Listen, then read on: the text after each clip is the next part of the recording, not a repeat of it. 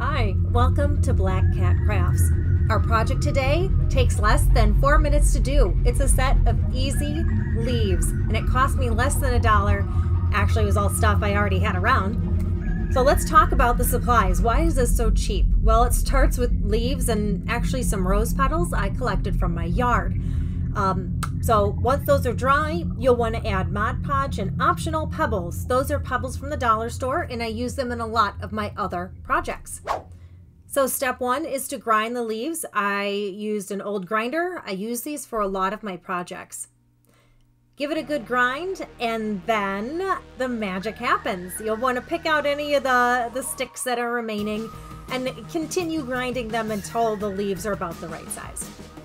So this is so easy. Now I'm going to mix a handful of rocks, a clump of Mod Podge, and about 3/4 of my leaves. I do reserve some leaves for later and I'll get to that in a minute. So once you, again, put about 3/4 of your leaves in there, you'll want to take something to stir it up. I'm using a crusty old paintbrush, one that definitely should be retired and was after this. And once it's fully incorporated, I'm going to place them.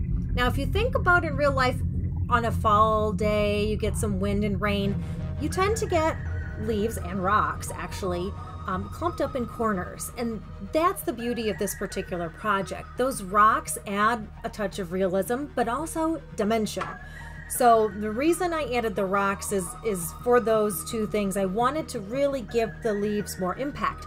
When they are this size, the leaves are gonna lie really, really flat and it's gonna look fakey, not so real. And the point of this terrain is to go for some magical realism.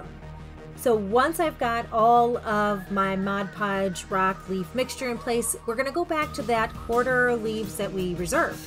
And we're going to carefully place them in spots where you want even more 3D dimension, even more, piles of leaves. So I moved them around, ended up just using my finger in the end, and then I'm gonna let it dry. So this is a layout that is fixed, so the Mod Podge dries, it's glue, and you've got realistic leaves that look simply stunning. They add such a nice look to this Halloween layout. So thanks for stopping by. I hope you hit the subscribe button.